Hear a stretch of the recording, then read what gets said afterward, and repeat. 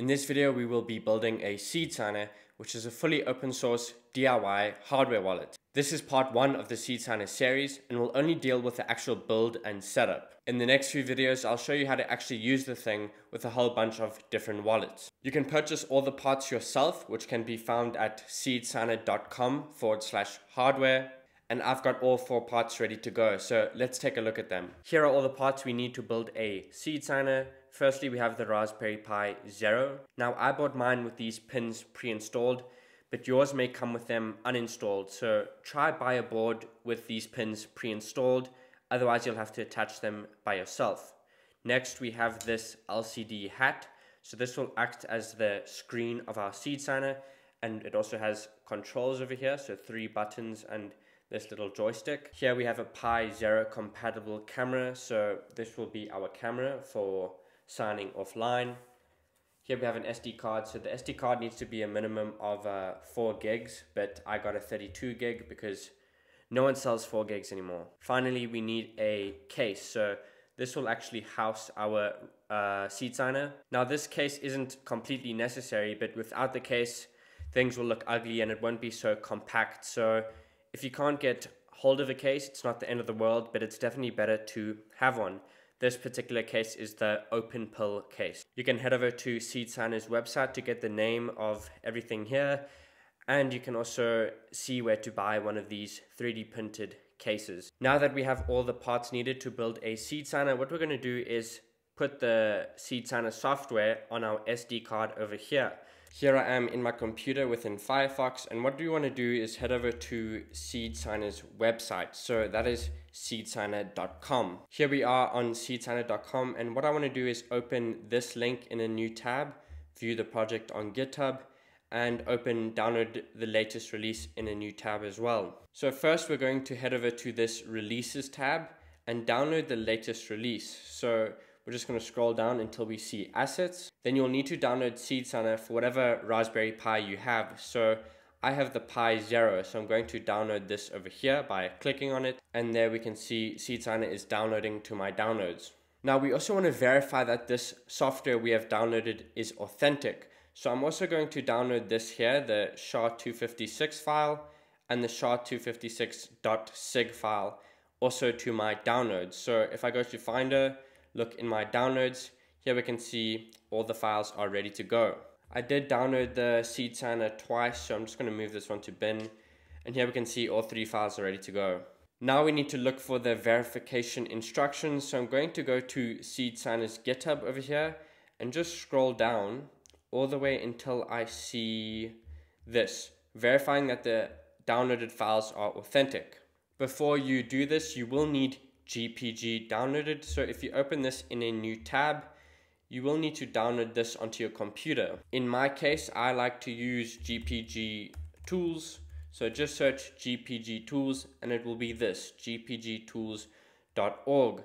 So once you go ahead and download the suite from here by clicking download, you will have this GPG keychain on your application. So if I click on this, this will be my keychain, which we will use shortly. So I'm going to go back to the verification instructions over here. And step 1 is to import their key. So what we're going to do is open our terminal. I like to just search terminal over here. Then we need to copy this line, paste it in our terminal, and click return. And now it is requesting the key, and here we can see the key was imported. So if I go to my keychain, we can see we now have SeedSigner's key. But now this could just be any random key. We need to make sure that it is actually SeedSigner's key.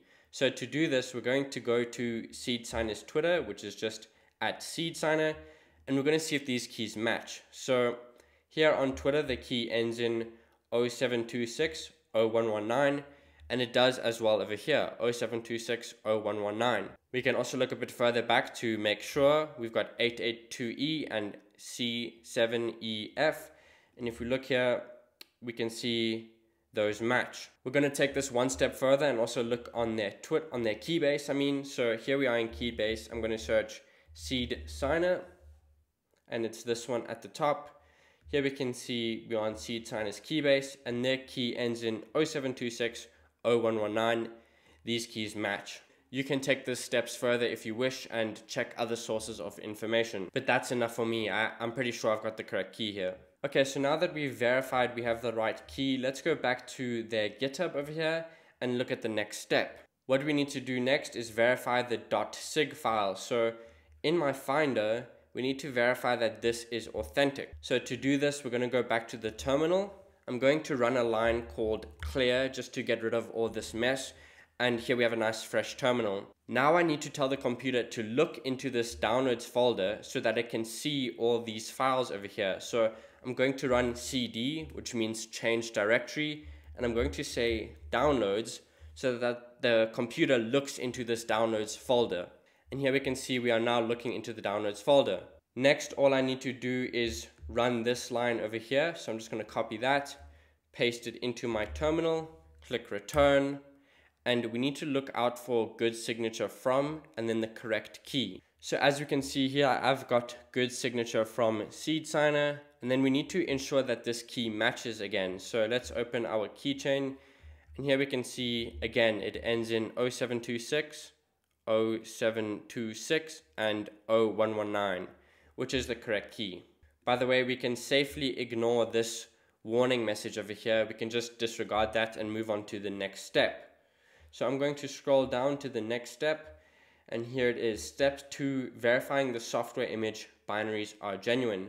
So all we have to do is again copy this line, then we paste it into our terminal, click return, and what it says here is we need to look for our file name and then OK at the end. So if we look at my terminal, this is the name of the software I downloaded, and we've got an OK. So we know the software we have downloaded is authentic. Okay, so now in my downloads, we know that this software I have downloaded is authentic. So I can go ahead and delete these two files here. All I need is this. My SD card is now plugged in, and now we need to actually flash this SeedSigner software onto our SD card.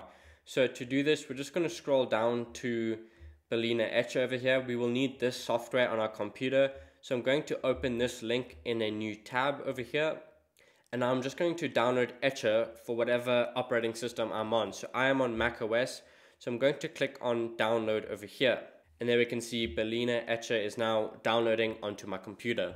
Berliner Etcher is fully downloaded, so I'm just going to run this file over here and drag this to my applications. I'm going to quickly fill in my password. I filled in my password, and now Berliner Etcher has been added to my applications. So if I open my applications, here at the top we will see I have Etcher. So I'm going to run this application now. It's going to say this is downloaded from the internet. Are you sure you want to open it? I'm going to open it anyway. And here we have Berliner Etcher up and running. Berliner Etcher was not working on my YouTube Mac account, so I quickly switched to my main administrator account. Okay, here I am on my main Mac account. Let's try this again. I'm going to click Flash from File, then select the SeedSigner download. Now I'm going to select the SD card as my target, and then click Flash. And then it says Berliner Etcher would like to access files on a removable volume. I'm going to select OK to allow it to go ahead and do the flash. And there we go, it says flash completed, meaning that my SD card now has the SeedSigner software on it. Now we can go ahead and actually build the device. Before we start the build, let me first mention that SeedSigner is fully air-gapped, meaning that there's never a need to connect to Wi-Fi or plug the device into a computer. However, my Raspberry Pi board does have Wi-Fi capabilities. To ensure that it is never able to connect to Wi-Fi, I'm going to remove a part from the board. To read more about removing this and how it works, I will leave a link below showing the research done by DT, and you can see SeedSigner verifies that it works themselves on Twitter. I will also leave a link below. So this little part that I'm pointing at right there needs to come off to remove the Wi-Fi capabilities. I'm going to try to do this with some tweezers. I don't have pliers, so let's give this a go. And there we go. We got the part off there. So you will notice now that the piece that was over here is now gone. So that should have removed the Wi-Fi capability. What we're going to do now is a quick pre-assembly without putting the parts in this case, just so we can make sure everything is operational. So first we want to grab our Raspberry Pi board and take a look on this side here. We need to open this little bar over here, just like that, nice and gently so we don't rip it right off. There we can see it is now open. And then we're going to slide our camera into the bar there. So in my case, the Raspberry Pi board is facing up and we need the brown part to face up as well. So I'm going to slide this camera in just like that. And now I'm going to close the seal by applying pressure on both sides. And there we go, the camera has been closed into the board there.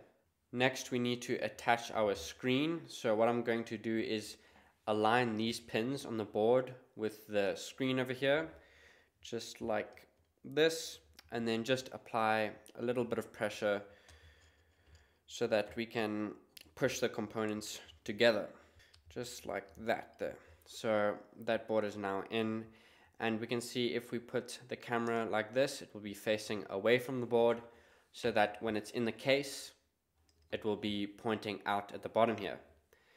Cool, so this SeedSigner should be fully operational now. We just need to put in our SD card. So I'm going to slide that into the SD card slot on the side over here, and we're going to power this thing up. Okay, here I have my power cable, and at the top is our port. So I'm going to put the power cable in, just like that. And now we need to give the SeedSigner 30 to 50 seconds just to boot up. There we go, the SeedSigner logo has appeared, which is a good sign. We just need to wait for it to open the home screen.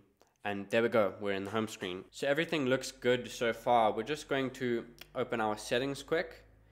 To select an option, you need to push this button inwards. So I'm going to push that in.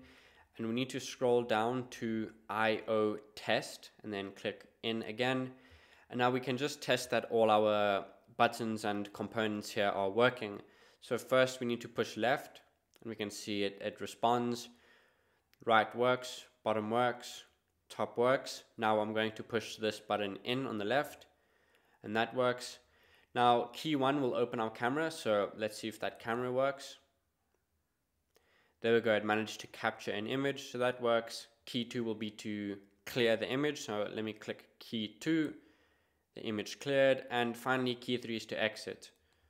And that worked. So this SeedSigner seems to be fully operational. We're going to go ahead now and throw it in one of these cases. First I have to disassemble it before we can put it in the case. So I'm going to remove the SD card and the power there. Now we're going to gently remove this. We don't want to break any pins. So I go side by side slowly. There we go. Then we're going to loosen the seal up, and the camera should slide right out, just like that. And there we go. Now we can go ahead and actually assemble this thing in one of these cases over here. So I think the black one looks pretty cool. We're going to put it in the black case, and the first thing we need to do again is just to attach this camera. So again, we need to just loosen this bar here, just like that. And then we're going to insert the camera with the brown portion facing up, with the board facing up. So there we can see the back has a bit of a golden color. We need the brown facing up with the board so that when it's inserted and we flip this around, the camera faces away from the board. So let's go ahead and slide this in just like that. And then I'm going to seal this so that the camera is in nice and tight. And there we go, that has been sealed.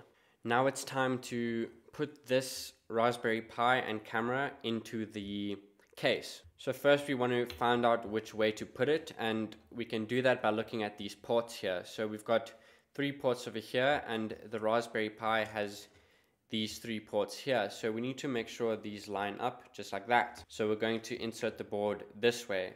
First we need to put our camera in. So I'm going to be using a bit of press stick.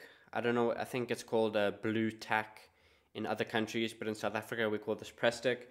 And I'm going to just put it right here to hold the camera in place, just like that. Now I'm going to again make sure this lines up with the ports. Then I'm going to fold the camera like this, line it up with the hole like that, and then press down on the press stick so it sticks into place.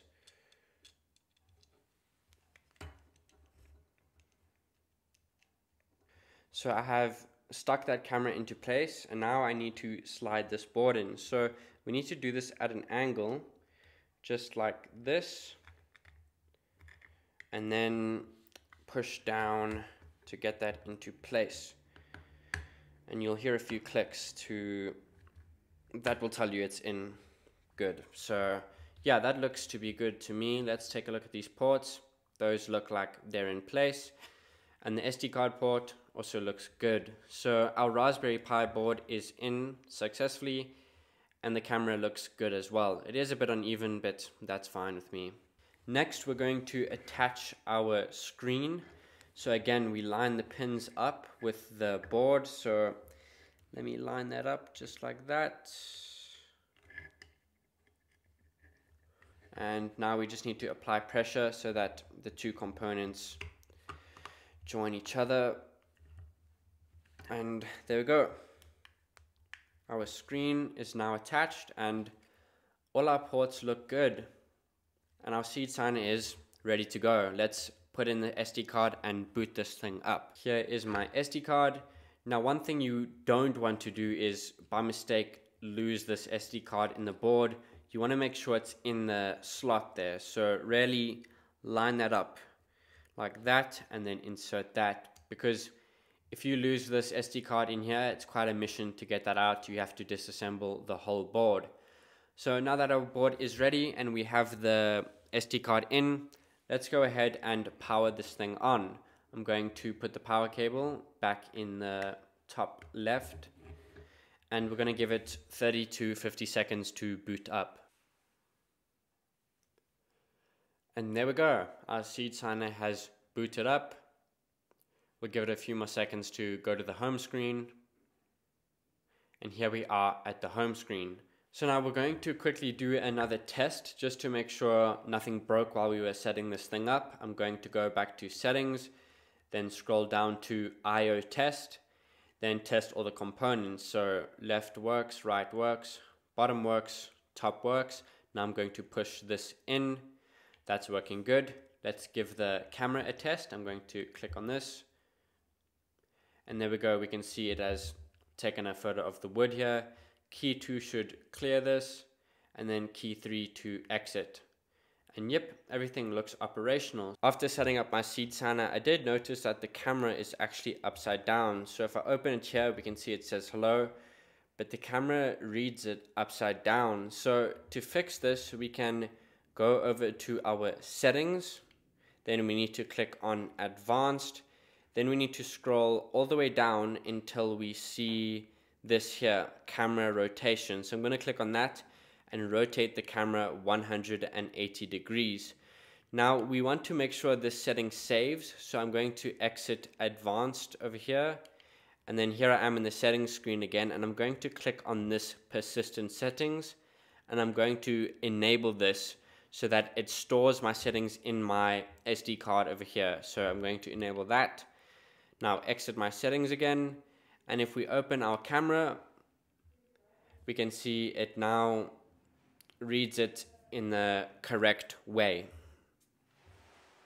Cool, so that is how to build a SeedSigner. And in my next few videos, I'll show you how to actually use the thing with wallets like Sparrow Wallet and Blue Wallet and so on.